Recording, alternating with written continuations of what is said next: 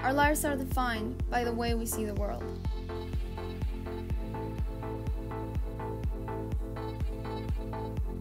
So let's reimagine, reimagine, and reimagine again.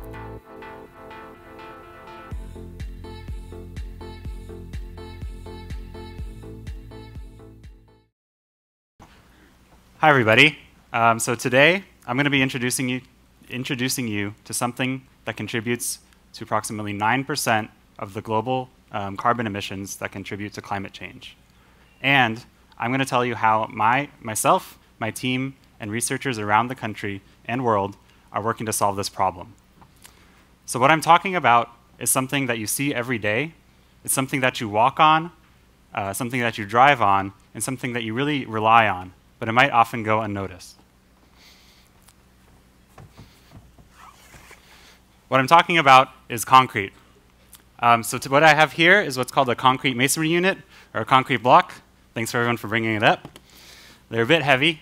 And this is something that you see in buildings all around you and in any kind of home improvement store. And although we see concrete every day, it really goes unnoticed in our lives. And you might not, because of that, you might not be aware that cement and concrete are responsible for almost 1/10 of the global carbon emissions every year. And this poses really a huge challenge to how society can reduce our climate impact. So how can something so mundane and kind of everyday and commonplace as concrete be such a big problem and such a big deal in the battle for climate change? First, it's really important to get a sense of the scale at which concrete is produced every year. So concrete is actually the most used building material in the entire world, with more than 20 billion tons produced every year. So that's around 5,000 pounds every year for every person on the planet. So for me, for you, everybody in this auditorium, 5,000 pounds of concrete are produced each year. That's second only, in terms of materials that are produced and handled by humans, that's second only to water. So it's really kind of hard to imagine this level of concrete production that's available in the world.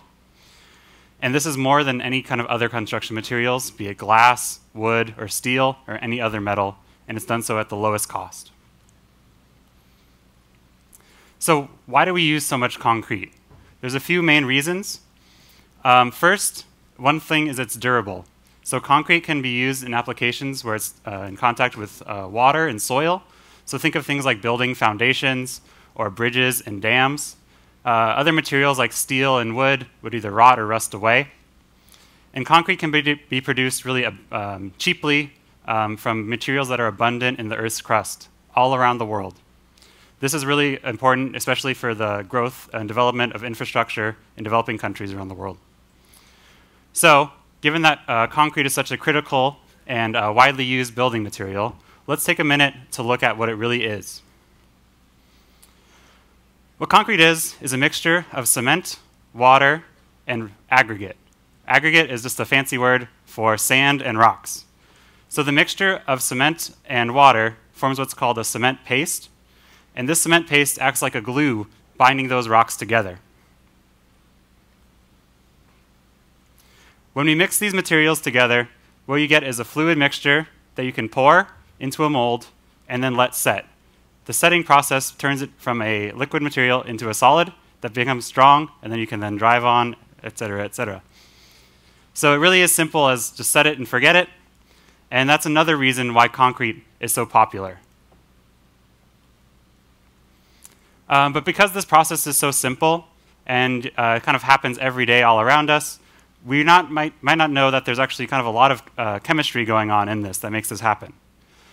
So by mixing cement with water, we're actually starting a kind of complex chemical reaction called cement hydration.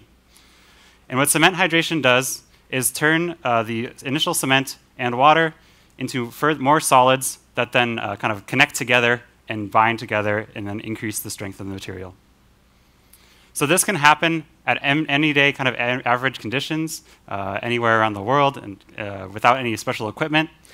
So that's really cool to be able to pour and have a real chemical reaction going on anywhere around us. So when construction workers are pouring concrete on site, you might not think of them as this, but they're really like performing chemical reactions. So this is actually pretty amazing. because if you take most any material, grind it up and mix it with water, you'll just make a big mess. Whereas cement is really special in this way. And how you get cement to be this special is to undergo a really interesting production process, and that's really where the majority of CO2 emissions from concrete come from. To make cement, you start by digging up materials from the Earth's crust that have a lot of calcium, silicon, and oxygen. So these are mainly materials like limestone and different types of clay. These then get crushed up and mixed together. And then, to convert these into cement, we have to undergo this high temperature process where they go into what's called a rotary kiln that you see here. So this happens at over 2,700 degrees Fahrenheit.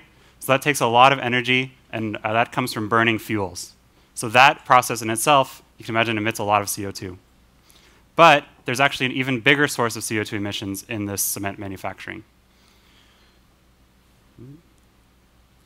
This is something called calcination of limestone. So that limestone that we added as a raw feed material actually contains CO2 within it. So we're really digging up stored carbon from the Earth's crust and then heating it and releasing that CO2 directly as a gas. This is actually responsible for around 65% of CO2 emissions in the cement manufacturing process. And then all told, basically for every ton of cement that's produced, we have 1 ton of CO2 emitted into the atmosphere. So how can we go about reducing the CO2 emissions of concrete when the majority of them come from making cement? There have been a number of different kind of improvements to this efficiency of this process, looking at kind of better kiln designs and using more efficient fuels. But these really do nothing to address the CO2 emissions from calcination. And so there's a really huge gap in the available technologies to reduce CO2 emissions from this process. But what if we could really reinvent concrete? What if we could reimagine the way we produce this critical building material?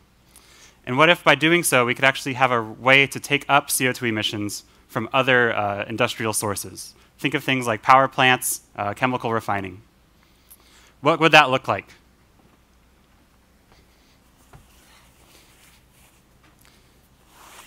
So it turns out it looks basically exactly like another concrete block. And that's by design. So this concrete block on the left is made with CO2, and it can fill the exact same performance and strength criteria as a normal concrete block. But the production of this block on your right emits actually less than 50% of the CO2 emissions of a standard block.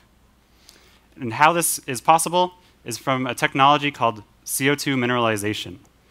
So CO2 mineralization is a bit of a mouthful, but basically what it means is turning this gaseous CO2 and converting it into a solid mineral state. And this is something that's permanent in any ambient conditions and won't be released in any standard timeline. Where am I? So how this process works, first we start by identifying a source of CO2 emissions.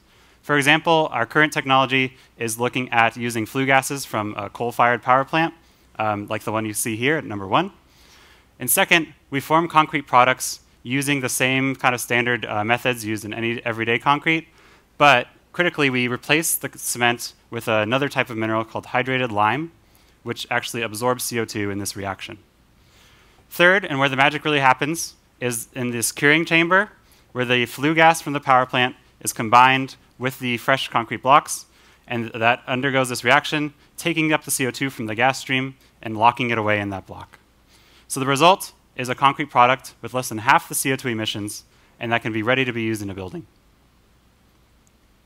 So the potential impact of this technology is really huge. If we're able to transition all of the concrete production globally to this method, we'll have a way to take up over 1 billion tons of CO2 every year into these products. That's cheaply, it's done cheaply, efficiently, and from nearly any CO2 emitting facility. And we're right on the cusp of making this happen. In the research in my group, we've gone from making things a few grams to over 10 tons of concrete every day. And with green building becoming more and more important with things like LEED and Living Building Challenge, there's many more options that give you, a consumer, the ability to choose low carbon alternatives and to make cities and infrastructure greener. So with our research and spreading the word to people like you, I really hope we can raise awareness about the challenge of concrete and turn this problem into a universal and scalable solution in the fight against climate change. Thank you.